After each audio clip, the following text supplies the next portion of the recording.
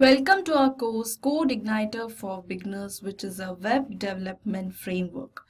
First of all, introducing about me, I'm Radhika and I will be your instructor for this course. I have over 5 years of experience in building modern web applications in technology verticals, various domains, and the projects were in telecom, banking, and engineering domains. And I have used Code Igniter in many of my projects.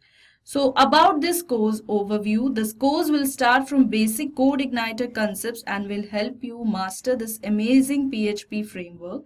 We will cover installation, MVC, CI structures, sessions, cookies and many more concepts about Code Igniter.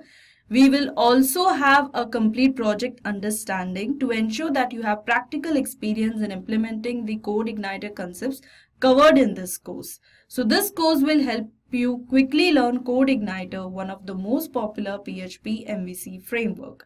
So next thing is about the essentials of the course, which is like prerequisites. So this course assumes that you have basic knowledge about HTML, PHP and MySQL, as this is beneficial for beginners, especially web developers.